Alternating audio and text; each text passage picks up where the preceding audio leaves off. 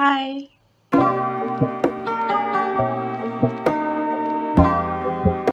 All of my videos before has been more so informational, so I thought I would change up the pace and make it a little bit more personal, where I just talk a little bit more about myself, why I studied psychology, my own struggle with mental illness, and my overall mental health journey. I will be being all and talking about some of the most vulnerable moments in my 25 years of life. So please make sure to like the video, make sure you are subscribed if you are not already subscribed, and please don't forget to turn on that bell notification so you don't miss out on any of my new uploads. With that being said, let's get personal. So I think I should start from the beginning. I think that would make the most sense. So before I went to high school, I was such a hard worker. I was involved in every single event at my primary school. I was always one of those students whose grades were the highest. I was a prefect.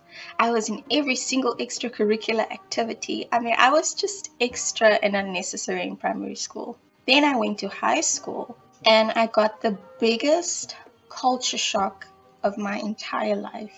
I just got slapped right in the face with reality check. I was this little girl who thought way too highly of herself, and I was thrust into this huge school. I felt like a small fish in a giant pond, and I was no longer the best student because there were other students who were better than me. There were students that were smarter than me.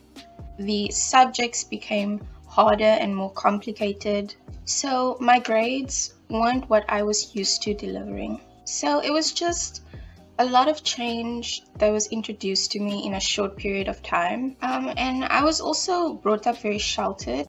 As much opportunities as my parents offered me, I was still very sheltered and very protected. So I think that also had an influence on how much of a change high school was for me. After grade 8, I started changing just drastically. My grades were not up to standard, my priorities changed. I no longer focused on my academics. And then by grade 10, I literally failed maths every month.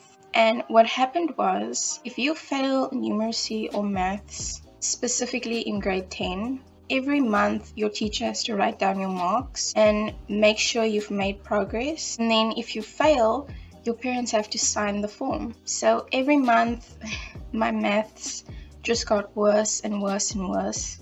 And my parents witnessed how bad my maths became, and they never understood why. Around this time, apart from stress from my school, I was going through some personal stuff. And mentally and emotionally, I was just not in a good place, and it translated over to my academics. But, at that age, I had no idea what was going on with me. I just thought it was like hormones or puberty, so I dismissed it. Big mistake. But then by the end of grade 10, going on to grade 11, I remember, oh my gosh, my mom, when she would, drive me to school and we would approach the school gate, I'd get this warm feeling inside of me. And I'm not talking about that warm fuzzy feeling you get when you are like excited or nostalgic. I'm talking that warm feeling that feels like it's burning a hole in your stomach, like bad acid reflux. And I'd get sweaty palms, my breathing would become heavy. And at that time, I didn't realize I was suffering from severe anxiety. These were literally all the psychophysiological symptoms of an anxiety attack. So this went on for months, and it became so bad that some mornings I'd get to school and I'd go into the bathroom and I would just go behind one of the bathroom stalls and I would just cry. I would bawl my eyes out. I had absolutely no idea why. And then every other day of me crying in the bathroom became literally every day. And I didn't realize that, alongside having severe anxiety, I was also suffering from depression. I started losing interest in things that I used to love. I didn't care about my academics. I would always make or find excuses to get out of extracurricular activities, going to social events, and it became so bad that I started staying absent from school. So staying absent maybe once a month turned into me literally staying absent for 2 weeks out of the month. No one knew what was going on with me. No one knew what I was going through. No one knew I was suffering from severe anxiety, depression, and social anxiety. And it was so bad that it got to a point where I couldn't even leave my house. I physically couldn't get myself to speak to people. I couldn't see people. I just didn't know how to cope. Ultimately, to the point where halfway through my senior year of high school, I ended up dropping out because mentally, physically, emotionally, I couldn't handle the turmoil that was going on in my head anymore. My personality changed. I went from a super confident and assertive person to being quiet and withdrawn and uninterested in anything. And I just hated myself. For the next 6 months of the year, I was probably at the absolute lowest point emotionally in my entire life. I would physically hurt myself. I would hit myself. I would cut myself, and I still have the scars. People usually say that, when you cut yourself, you're looking for attention, but that's just not the case. When you suffer from severe depression, the emotional pain that you feel is so intense and all-consuming that you will literally turn to anything to distract yourself from the pain. So redirecting that mental or emotional pain into physical pain, like, cutting yourself, for example, for a split second, your brain is focused on the physical pain, and it's almost like a relief to you. In other cases, it is a cry for help because you may not know where or who to turn to for help. This is why so many people who suffer from severe depression turn to drugs or other substances, or even consider suicide. This is why mental illness, and more specifically depression, is no joke. One day I even drank the entire bottle of my mom's sleeping tablets in the hope that I wouldn't wake up the next day, because the mental and emotional pain I felt was just too much, and the fact that I had no idea what was going on with me made it 10 times worse. So I went to the doctor one day. She'd been my GP since I was 7. She noticed something strange about me, how I was absent from school so much. Knowing me, as a child that was very dedicated to my schoolwork, she noticed that it was out of character. So she started asking me all these questions about, my academics, my interests, my sleeping patterns. And at the time, I didn't realize that she was actually screening me. So what is screening? Screening is basically when a medical professional asks you specific questions to gauge whether you are in the criteria for certain mental illness. And she told me, and this was like the first time anyone has ever mentioned anything about mental illness or mental health to me. I did once go to my drama teacher and told her that I may be suffering from depression, and even then I think I was joking more than anything, and all she told me was, have you considered getting help? But she never sat down with me, or she never took it further. If I was a teacher and a child as much as mentioned something to me about depression or any other mental illness, I would have called the parents, or I would have done anything in my power to take action. But anyway, back to my GP. She said I may be suffering from severe depression, and that she wants to refer me to a psychologist or a psychiatrist. So this is when my mental health journey officially started. But I was in denial the entire time because I refused to believe that there was something wrong with me. Even though there wasn't. Me having mental illness, there wasn't anything wrong with me. Having mental illness doesn't mean that there's anything wrong with you. But I was just the biggest skeptic when it came to mental illness. I always believed it was fake, that there's no way, that people are faking when they claim they have mental illness. And I wish I didn't have to admit this, and I wish that I wasn't this uninformed and ignorant. I made fun of people who supposedly had mental illness until I got diagnosed with severe depression and anxiety and realized that I had been living with it for 4 years, then it wasn't so funny anymore. So this is why I am so touchy when it comes to mental health awareness, especially amongst young people when they are at the most vulnerable and fragile age, when there's so many changes going on with them emotionally and mentally. Because if I had known about mental illness and had proper education on it, I would have sought out help earlier. I wouldn't have dismissed my suspicion when I spoke to my drama teacher. But I believe everything happens for a reason. There is such a thing as divine timing. Everything happens how it's supposed to happen, when it's supposed to happen. So I don't regret anything and I wouldn't change anything. So after being referred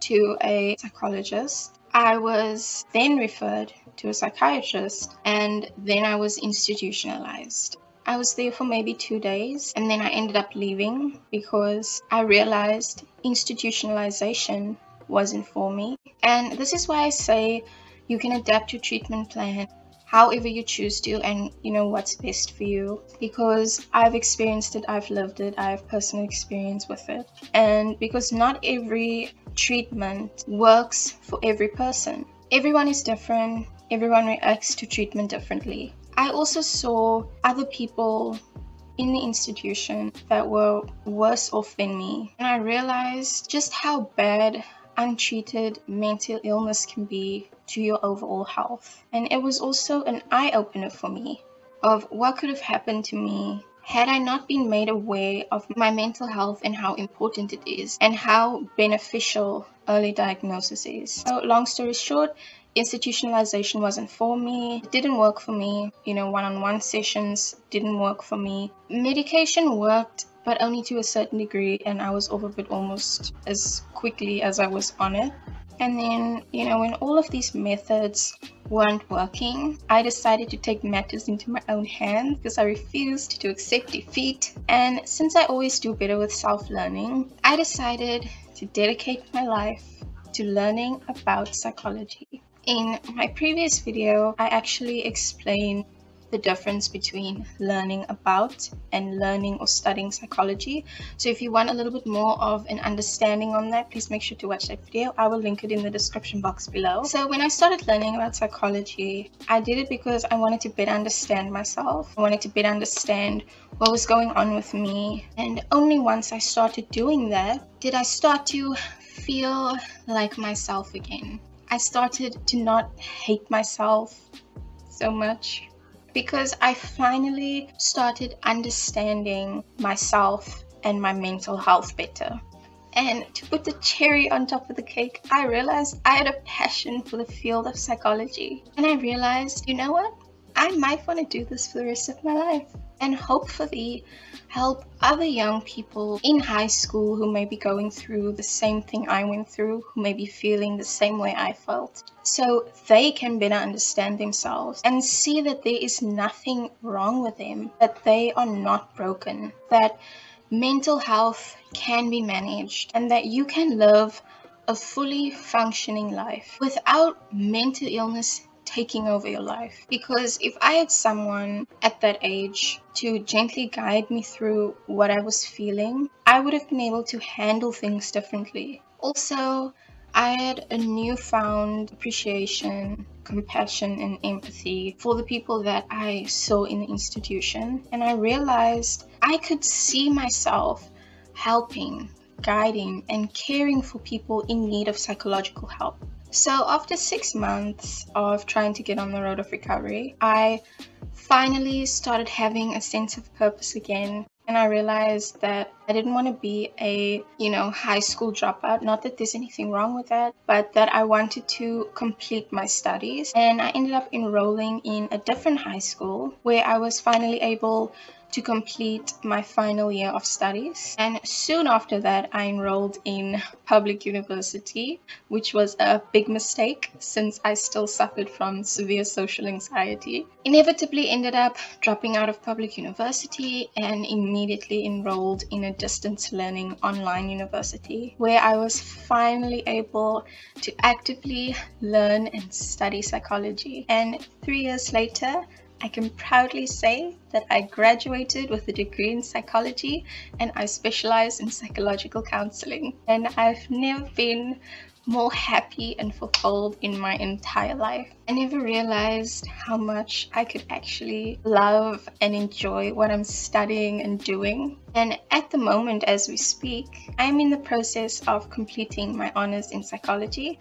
So hopefully by the end of this year, I will have my honors in psychology too. So this is something that I haven't really shared with many people. Not a lot of people know this about me. Not a lot of people know what I went through, especially, my peers and my friends from high school. All they know is that I left school, but they never really knew the reason behind it. I'm pretty sure some people thought maybe I was pregnant or that I simply moved overseas. In some cases, I'm pretty sure some people thought I died.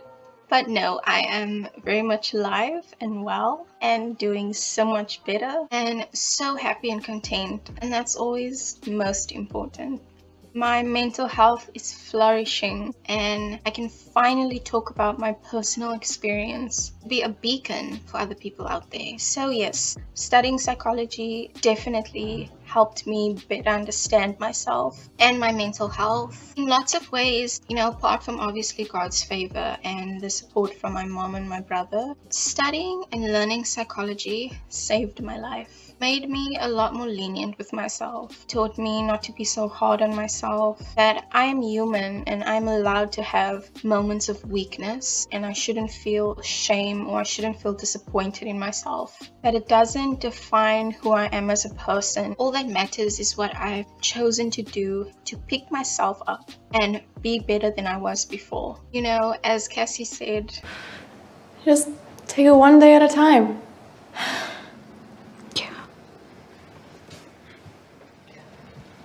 I cannot stress enough that there is nothing wrong with you if you live with mental illness. You are not weak if you have had an emotional or mental breakdown. You are not broken, and if people tell you that you are, broken is beautiful. Living with mental illness just adds another interesting layer to you, just more to appreciate. And if people can't accept you for who you are, just remember there is at least one person out there that will accept you, love you, and appreciate you.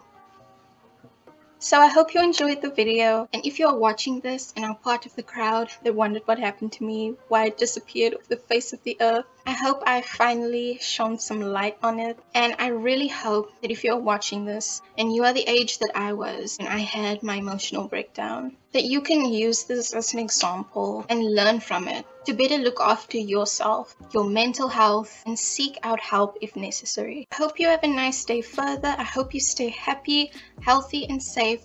Always remember to give love, find value, and see beauty in everything that you do. I'll see you in the next video. Much love. Bye.